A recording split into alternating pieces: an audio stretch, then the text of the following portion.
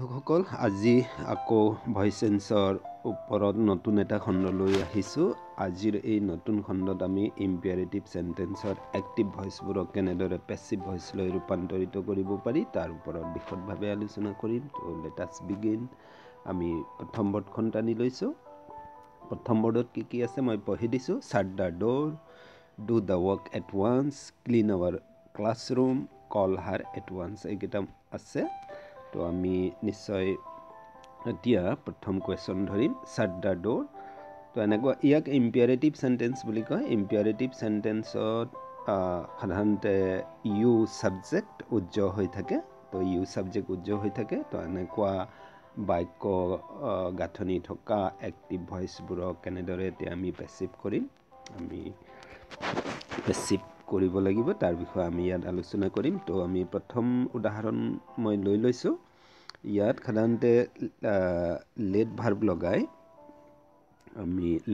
লগাই নিশ্চয়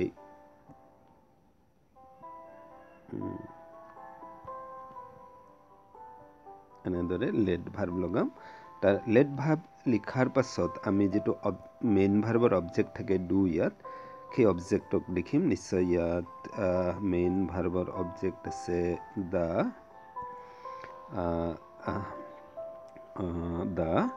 ডোৰ বুলি আছে। নিশ্চয় আমি ইয়াত ডোৰ বুলি লিখিম, লেট দ্য ডোৰ। তাৰপিছত এই মেইন ভাৰ্ব যিটো শ্বাট আছে, ইম্পেৰেটিভ চেণ্টেন্সত সদায় প্ৰেজেণ্ট ফৰ্ম ব্যৱহাৰ হয়, সেইকাৰণে টু বি ভাৰ্বৰো প্ৰেজেণ্ট ফৰ্ম আমি দি লিখিম। লেট দ্য ডোৰ, লেট শব্দটো আগত থাকিব, ডোৰ ইউ যিটো উজ্জ্ব ছাবজেক্ট আছিলে আগত, ইউ শ্বাট দ্য ডোৰ, মানে সেই ইউৰ ঠাইত আমি দ্য ডোৰ লিখিলোঁ। তাৰ আগত লেট থাকে, লেট দ্য ডোৰ। তাৰপিছতে পাম শ্বাট ভাৰ্ব, শ্বাট প্ৰেজেণ্ট ফৰ্মত আছে, টু বি ভাৰ্বৰো প্ৰেজেণ্ট ফৰ্ম আমি লিখিব লাগিব। ইয়াত আমি ইজ এমাৰ আনিব নোৱাৰোঁ, সেইকাৰণে স্বয়ং বি আনিব লাগিব। তো লেট দ্য ডোৰ বি। তাৰ পাছত শ্বাট ভাৰ্বৰ মানে থাৰ্ড ফৰ্ম লিখিব লাগিব, বা পাষ্ট পাৰ্টিচিপল, সেইটো শ্বাটেই হ'ব, কাৰণ তিনিওটা ফৰ্ম আমি শ্বাট বুলি জানো। তো ইয়াত শ্বাট লিখিম। তো let the ডোৰ B shut, year passive হ'ব। Do the work at once, কামটো লগে লগে কৰা। তো ইয়াৰ ক্ষেত্ৰতো U do the work at once, U উজ্জ্ব হৈ আছে, সেই ইউৰ ঠাইত আমি ডু মেইন ভাৰ্বৰ অবজেক্ট দ্য ৱৰ্কক টানি আনিম। তো ৱৰ্কক টানি আনিলে কিন্তু তাৰ আগত সদায় লেট ভাৰ্ব থাকিব, এনেকুৱা ইম্পেৰেটিভৰ ক্ষেত্ৰত লেট। তাৰপিছত ইউৰ ঠাইত আমি লিখিলোঁ লেট দ্য ৱৰ্ক বুলি লিখিলোঁ, লেট দ্য ৱৰ্ক। তাৰপিছত নিশ্চয় আমি ডু ভাৰ্বলৈ আহিম। ডু ভাৰ্ব প্ৰেজেণ্ট ফৰ্মত আছে ডু, তো টু বি ভাৰ্বৰো প্ৰেজেণ্ট ফৰ্ম, কিন্তু ইয়াত ইজ এমাৰ নাহে, তাৰ জেগাত আমি একচুৱেলি বি বুলি লিখিব লাগিব। Let the work B, do ভাৰ্বৰ এতিয়া পাষ্ট পাৰ্টিচিপল বা ইয়াৰ থাৰ্ড ফৰ্ম আমি ডান লিখিম। তাৰপিছত এট ওৱান্স ইয়াতে থাকিব লগত। তো নিশ্চয় at once, ONCE full stop দিলোঁ, এট ওৱান্স। তাৰপাছত তৃতীয়টো উদাহৰণ ইয়াত আছে, ক্লিন আৱাৰ ক্লাছৰুম, আমাৰ ৰুমটো পৰিষ্কাৰ কৰা।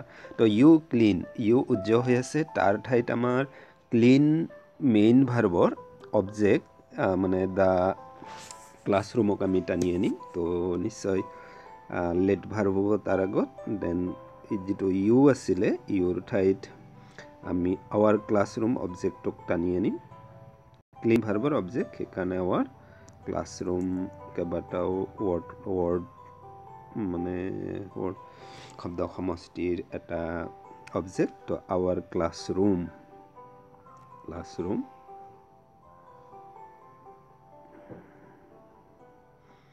Late hour classroom.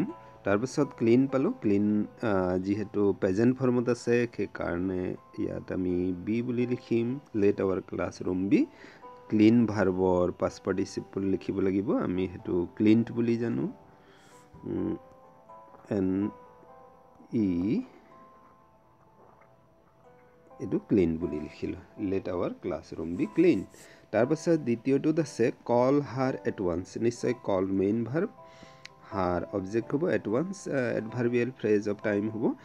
কল ভাৰ্বৰ আগত ইউ আছে, ইউৰো আগত আমি প্ৰথমতে এই লেট শব্দটো লিখিম, লেট।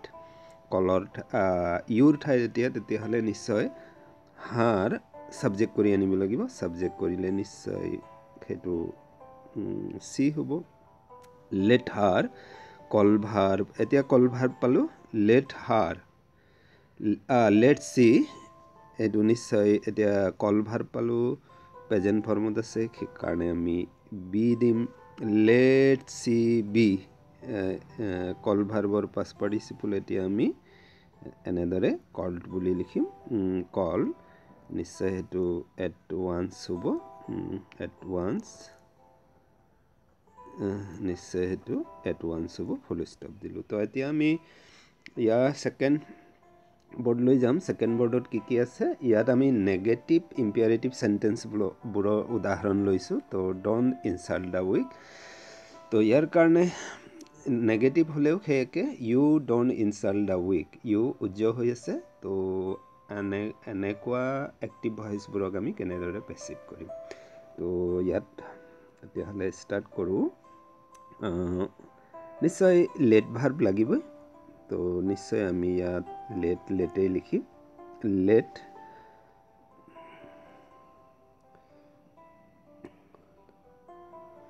লেট নট উইক তো নিশ্চয় ডণ্ট ইনচাল্ট এই গোটেইটো নেগেটিভ ভাৰ্ব হৈ আছে উইক হৈছে তাৰ অবজেক্ট সেইকাৰণে লেট লিখাৰ পাছত আমি নিশ্চয় লেট নট দ্য উইক এনেকুৱা হ'ব নিশ্চয় লেট নট দ্য উইক আহিব নট আমি ইয়াতে দিব লাগিব তো the week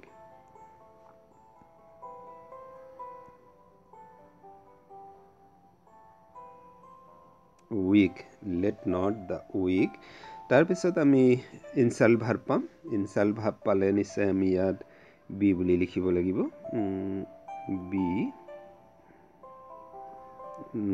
let not the week B তাৰপাছত ইনচাল্ট ভাৰ্বৰ পাষ্ট পাৰ্টিচিপল নিশ্চয় ইনচাল্টেড হ'ব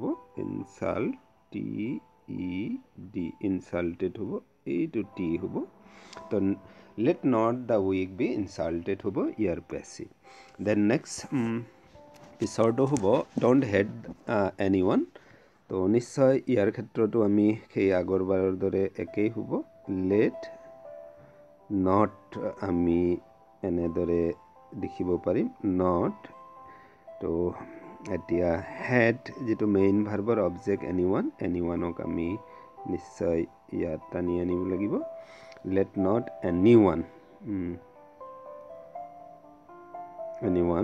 তাৰপাছত হেড ভাৰ্ব নাচাই আমি টু বি ভাৰ্ব চাম প্ৰেজেণ্ট ফৰ্মত আছে তো প্ৰেজেণ্ট ফৰ্মত থাকিলে নিশ্চয় আমি বি বুলি লিখিম ইয়াত let not any one B তাৰপিছত হেড ভাৰ্বৰ পাষ্ট পাৰ্টিচিপল নিশ্চয় ইয়াত হেটেড হ'ব ইয়াত টি হ'ব ফুল ষ্টপ তাৰপিছত ডণ্ট টেল এ লাই ইয়াতো সেই একে কাহিনী নিশ্চয় আমি লেট ভাৰ্ব লিখিম লেট ইয়াত নিশ্চয় নট হ'ব লেট নট ইয়াত নিশ্চয় অবজেক্ট আহিব এতিয়া টেল ভাৰ্বৰ অবজেক্ট হৈছে এলাই তো এলাই ইয়াত নিশ্চয় আমি এনেদৰে লিখিম লেট নট এলাই ডণ্ট টেল বা ডণ্ট টেল প্ৰেজেণ্ট ফৰ্মত আছে তো নিশ্চয় এইটো ইয়াত তাৰ কাৰণে টু বি ভাৰ্ব আমি বি লিখিম আৰু টেল ভাৰ্বৰ পাষ্ট পাৰ্টিচিপল নিশ্চয় এইবাৰ টল্ড হ'ব ইয়াত টল্ড দি দিম let not a lie be told year passive হ'ব নেভাৰ টেল এ লাই বুলি আছে নেভাৰ টেল লাই তো ইয়াৰ ক্ষেত্ৰত আমি এনেদৰেও কৰিব পাৰিম তো নেভাৰ আগত টানিব পাৰিম ইয়াৰ অলপ বেলেগ থাকে যেনে নেভাৰ আমি আগত টানিম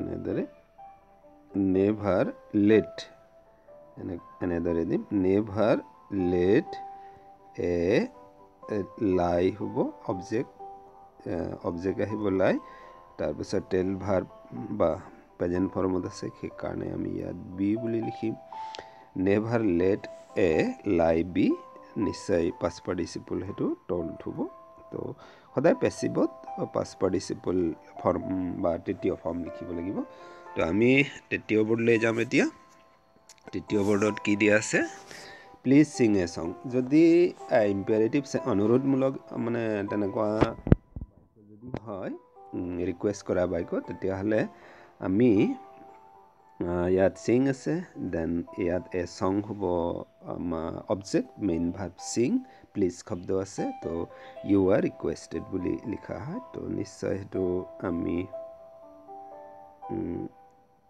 ইউ আৰ ৰিকুৱেষ্টেড বুলি এটা নতুন ফ্ৰেজ ক্ল'জ এটা ইয়াত যোগ দিব লাগিব নতুনকৈ বাহিৰৰ পৰা আনি তো নিশ্চয় সেইটো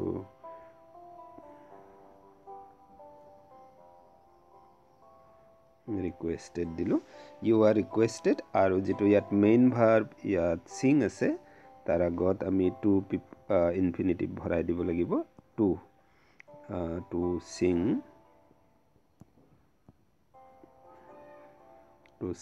এ সং ইয়াতে থাকি যায় তো চেঞ্চ নহয় ইয়াত চঙৰ ক্ষেত্ৰত অবজেক্ট একে জেগাতে থাকে প্লিজ শব্দ থকা বাক্যত U R requested two Singh a song তাৰপিছত প্লিজ অপেন দ্য ডোৰ ইয়াৰ ক্ষেত্ৰতো একেই কাহিনী ইউ আৰ নতুন এই ক্লজটো ভৰাই দিব লাগিব ইন্ট্ৰডাক্টৰী ক্লজ নিচিনা ইউ আৰ ৰিকুৱেষ্টেড হ'ব নিশ্চয়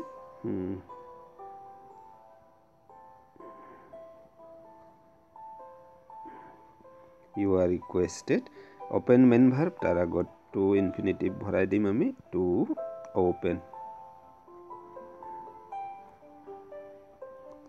অপেন ইয়াৰ ডোৰ ইয়াতে থাকি যাব ডোৰ তো নিশ্চয় বৰ টান নহয় আপোনালোকে ধৰিব পাৰিছে তো বাক্য চিনাক্ত কৰিব পাৰিব লাগিব ৰিকুৱেষ্ট মানে এইটো অনুৰোধমূলক বাক্য বুলি প্লিজ ড্ৰাইভ শ্ল'লি যদি প্লিজ শব্দ আছে তো নিশ্চয় সেইটো অনুৰোধমূলক বাক্য হয় তো ইয়াৰ কাৰণেও আমি নিশ্চয় পাই আহিছোঁ যে ইউ বুলি দিব লাগিব ইয়াত ইউ আৰ ৰিকুৱেষ্টেড হ'ব নিশ্চয়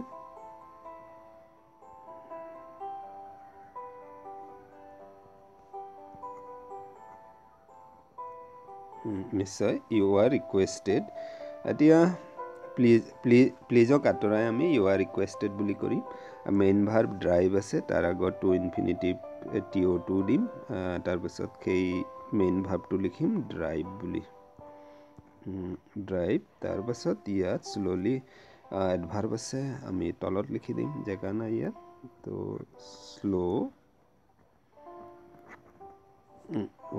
শ্ল'লি বুলি দিলোঁ ফুল ষ্টপ তাৰপাছত আছে ফিনিছ ইউৰ হোমৱৰ্ক ইয়াত প্লিজ শব্দটো মই পাহৰি আছোঁ ইয়াত প্লিজ শব্দটো মই ইয়াত আগফালে ভৰাই দিছোঁ কমা আছে প্লিজ ফিনিছ ইউৰ ৱৰ্ক তো যদি হয়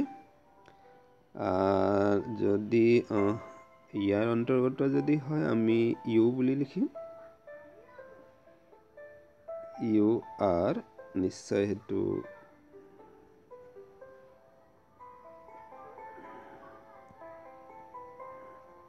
ইউ আৰ ৰিকুৱেষ্টেড টু নিশ্চয় ৰিকুৱেষ্টেড টু ফিনিছ ভাৰ্ব আছে তো ফিনিছ ইউৰ হোমৱৰ্ক হ'ব নিশ্চয়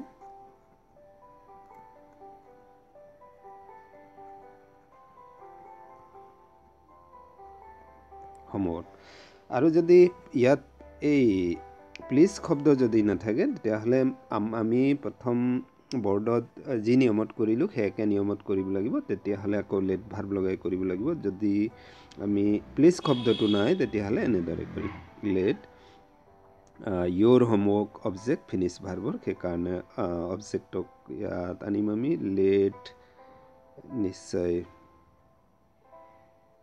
ইউৰ হোমৱৰ্ক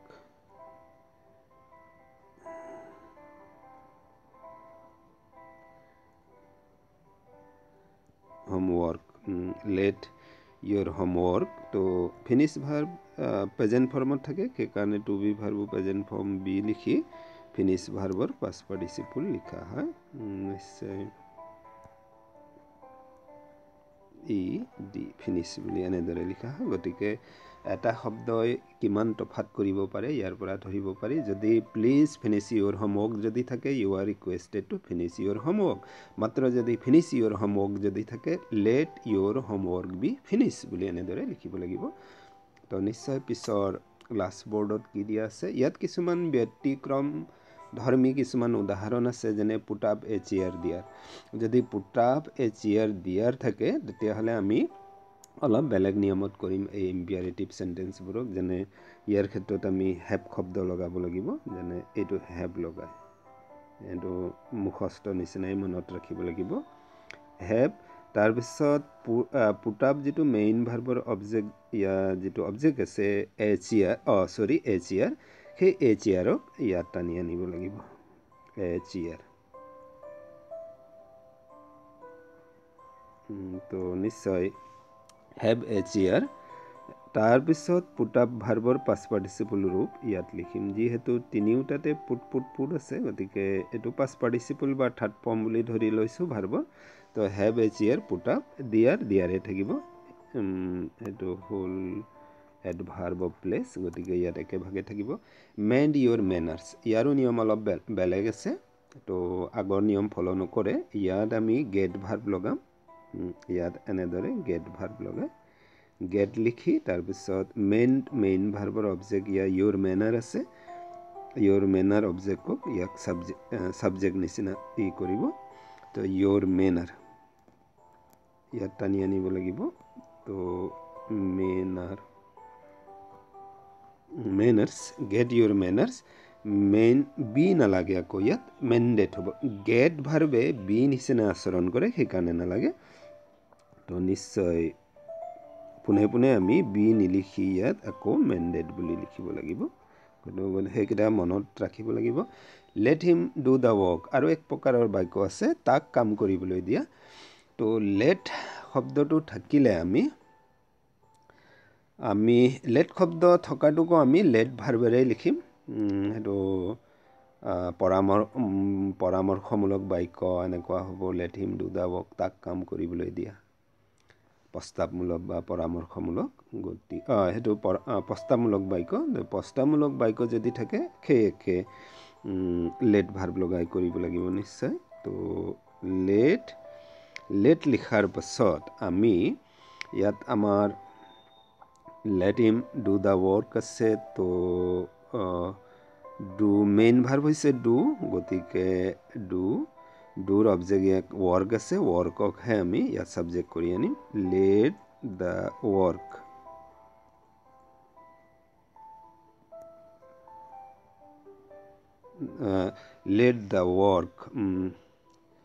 তো তাৰপিছত হিমৰ ঠাইত আমি এই দ্য ৱৰ্ক আনিলোঁ ইয়াক আমি এনেদৰে বাই কৰি লৈ যাম তাৰপিছত ইয়াৰ ঠাইত আনিম হিমৰ ঠাইত আনিম তো আমি দ্য ৱৰ্ক আনিলোৱেই তাৰপিছত লেট আছে ডু ভাৰ্ব পাম আমি ডু ভাৰ্ব পালে কি হয় বি ভাৰ্বত আছে টু বি মানে প্ৰেজেণ্ট ফৰ্মত আছে তো টু বি ভাৰ্বৰো প্ৰেজেণ্ট ফৰ্ম আমি বি লিখিম ইয়াত ইজেমাৰ নাহে লেট দ্য ৱৰ্ক বি আৰু ডু ভাৰ্বৰ পাষ্ট পাৰ্টিচিপল ইয়াত নিশ্চয় পাষ্ট পাৰ্টিচিপল বা থাৰ্ড ফৰ্ম ডান হ'ব ডান হিম যিহেতু ইয়াত ছাবজেক্ট নিচিনা আচৰণ কৰি আছিলে তো ইপিনে গৈ বাই প্ৰিপজিশ্যনৰ অবজেক্ট হৈ বাই হিম হ'ব ইয়াত মানে বাই প্ৰিপজিশ্যনৰ অবজেক্ট বাই হিম হ'ব তো এনেদৰে কৰা হয় let the work be done by him let her invite Ruby তাইক ৰুবিক নিমন্ত্ৰণ কৰিবলৈ দিয়া বুলি কৈছে ইয়াৰ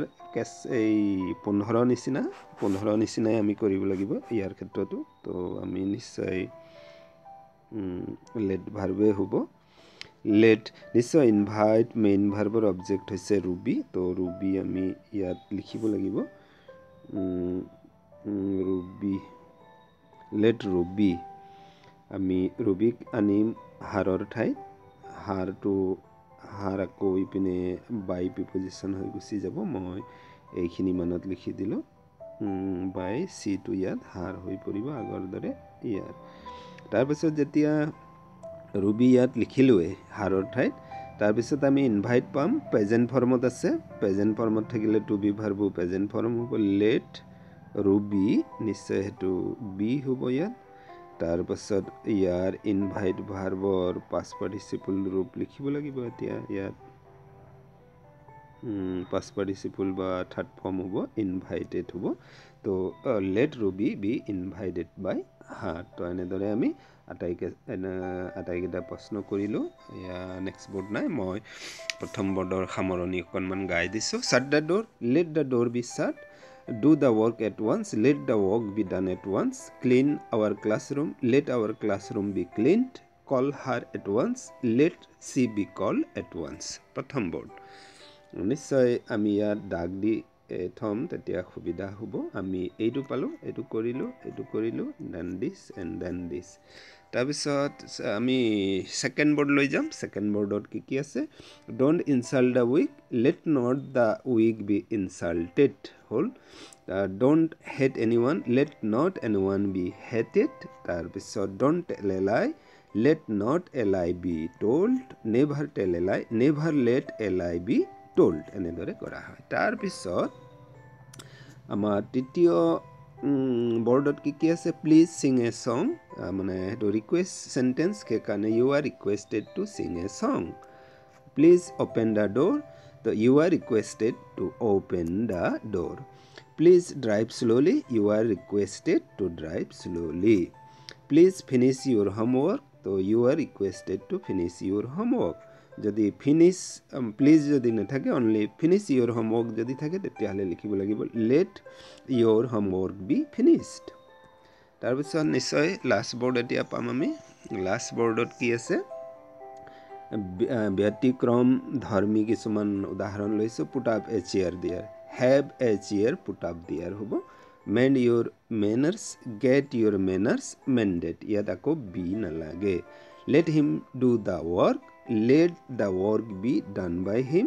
Let her invite Ruby, let Ruby be invited by her. তো এনেদৰে বন্ধুসকল আমি আজি 16টা ইম্পেৰেটিভ চেণ্টেন্সৰ এক্টিভ ভইচবোৰক আমি পেছিভ ভইচলৈ ৰূপান্তৰিত কৰিলোঁ। ভিডিঅ'টো চোৱাৰ কাৰণে ধন্যবাদ। যদি ভাল লাগিছে তেতিয়াহ'লে লাইক কৰক, শ্বেয়াৰ কৰক আৰু ছাবস্ক্ৰাইব কৰিবলৈ নাপাহৰিব। Thank U.